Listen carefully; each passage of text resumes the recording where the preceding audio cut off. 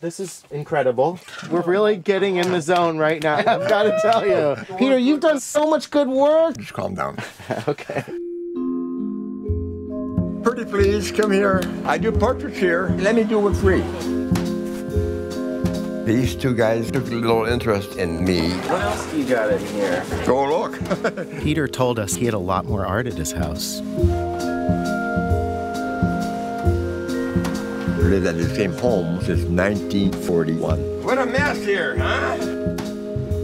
Everything I had was here.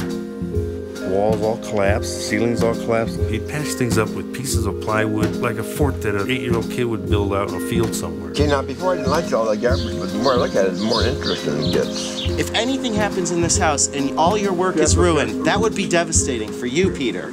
Right? Peter?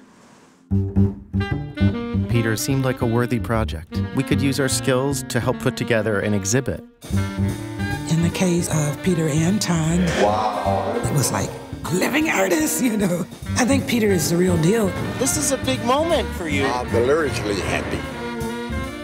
It's going to be unique. We have a crate that is heavy with art supplies. Beautiful.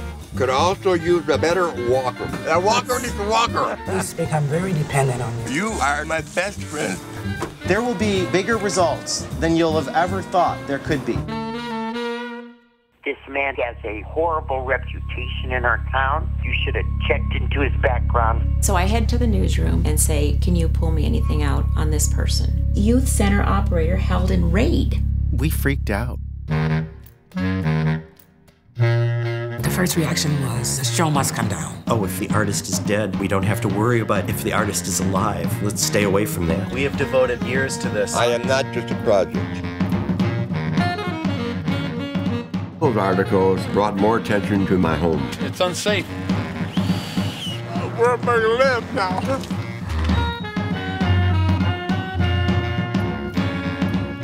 I think it's time for Peter to pull himself out of Peter. You don't want to bring what you're running away from here.